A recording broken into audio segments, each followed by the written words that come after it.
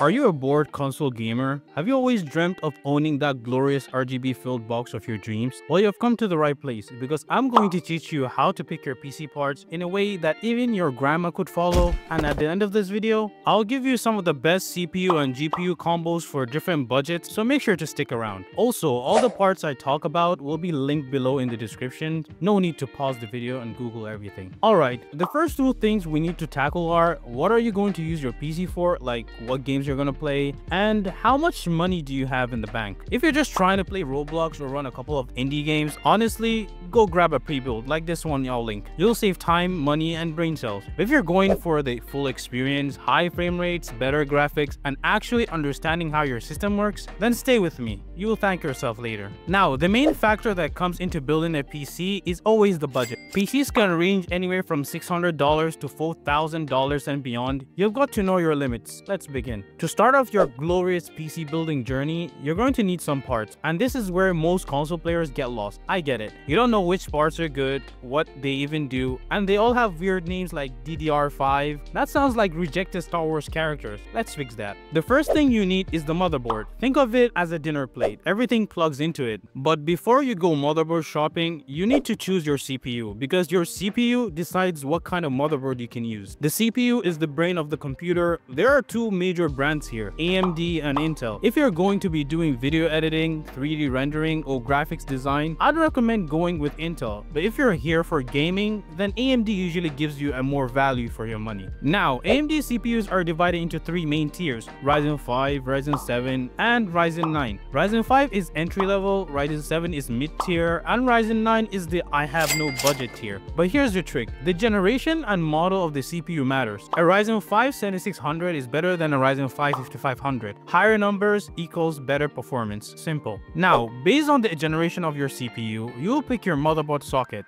AMD has two main sockets right now, AM4 and AM5. If you're using a 5000 series AMD CPU like the Ryzen 5 5500 and the Ryzen 7 5700X, then you will need an AM4 motherboard. But if you're using something from the 7000 series like the Ryzen 5 7600X and the Ryzen 9 7900X, then you'll need an AM5 motherboard. Also, if you see X3D at the end of an AMD CPU's name, know that it's part of AMD's 3D V-Cache lineup. These CPUs are insane for gaming. Basically, if it ends in X3D, it's crack. Highly recommend. I know this might sound a bit confusing, but trust me, it starts to make sense once you get into it. Now, you might be asking, how do I know which motherboard comes with which socket? Let me break it down for you. For AM4 motherboards, look for chipsets like X370, B350, A320, all the numbers below 500. For AM5 motherboards, the chipsets are things like X670E, X870E, B650, A620. Basically, anything above 600 is an AM5. AMD motherboard chipset comes also in three tiers: X series, which is the high end, B series, which is mid-range, and A series, which is basically a budget. The higher the number, the newer the chipset. So X870 is newer than X670. If you're gaming and want the speed sub between performance and price, go for a B series board. But if you're the lost son of Jeff Bezos,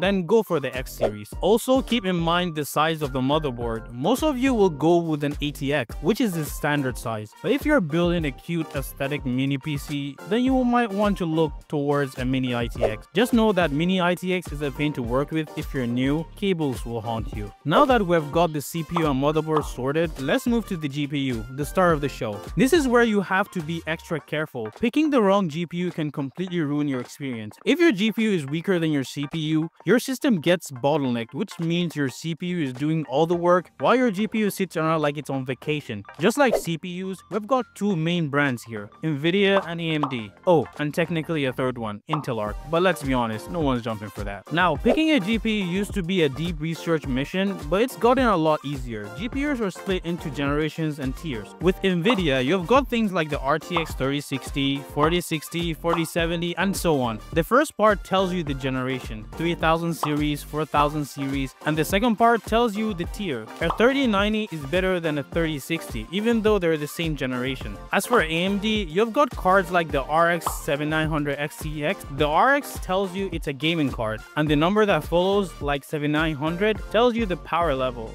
The 7600 is entry level, 7700 is mid-range, and anything 7900 and above is higher end. The suffix like XT or XTX just means it's a better version of the card. XT is better than nothing, and XTX is the beast mode version. Now, should you go for AMD or an Nvidia? Well, in general, AMD gives you a better price to performance. You'll save money and still get great frame rates, but Nvidia comes with features that AMD either lacks or is still playing catch up on, like AI enhanced frames, which is DLSS, better video encoders for streamers, and more efficient power usage. Depending on your budget, you'll be gaming in one of these three resolutions. If you're gaming at 1080p, go for something like the RTX 3060, 4060, RX 6600, or an RX 7600. For 4040p, I recommend the RTX 4060 Ti, 4070 Ti, the RX 6700 XT, and if you're gaming at 4K, aka money is not a problem, then you're looking at the RTX 4080, 4090, 5080, 5090, and the RTX 7900 XT. Keep in mind, as time goes on, what's considered low-end, mid-tier, or high-end keeps shifting. One day the 4090 might be a budget card. Tech moved really fast. Now let's talk RAM, a very important component that can actually ruin your build if you mess it up. First off, if you're using an AM4 motherboard, get a DDR4 RAM. If you're using AM5, get a DDR5. Do not mix these up. For real, it won't work. Next, let's talk about speed. RAM is measured in megahertz. The higher the speed, the faster the data transfer, and that means better performance in some games. Also, don't just buy one stick, get 2 sticks of RAM. So instead of 132 gigs, get 2 16 gigs. Dual channel memory is a thing, and it boosts your performance. RAM also has something called CL latency. The lower the better. CL16 is faster than CL18. Moving on to storage, this one's simple. Just get an SSD, preferably a 2TB one if your budget allows it, because modern games are massive, like 500 gigs per game. If you've got an AM4 motherboard, just go for an M.2 NVMe SSD. If you're on an AM5, go for a PCIe Gen 3, 4, or 5 NVMe. All of them work. Next up, the power supply. This part gets ignored a lot, but it can actually break your build if you mess it up. Now, in my previous video, I said you don't really need a 1000 PSU, and I got roasted in the comments. Look, I get it. Future-proofing is smart, but for most first-time builders, they're not thinking 5 years ahead. They're trying to squeeze every last frame out of their budget. That said, if you've got the cash, go for a 1000 PSU. Just make sure it's modular. Cable management is so much easier. PSU come with an 80+ rating, which means they're at least 80% power efficient. But also look at the tier: bronze, silver, gold, platinum, and titanium. Bronze is the budget pick.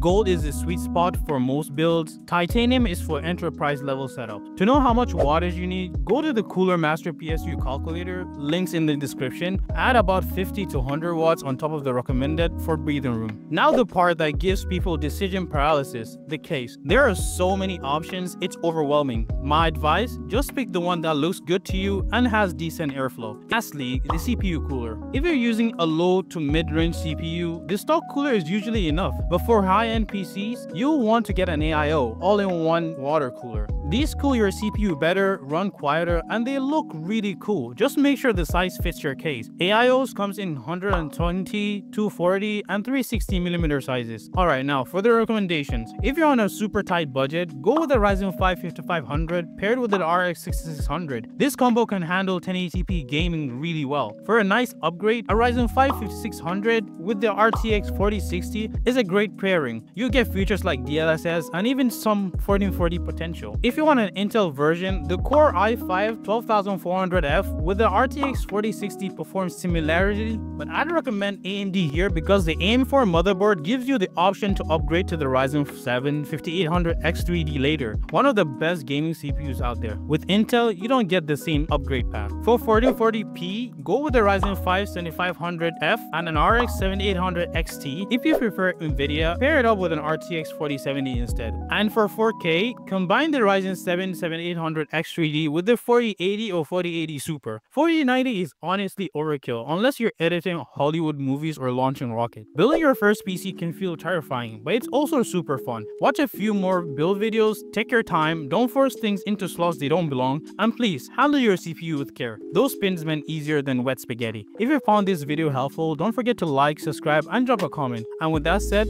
thanks for watching. I will see you next time.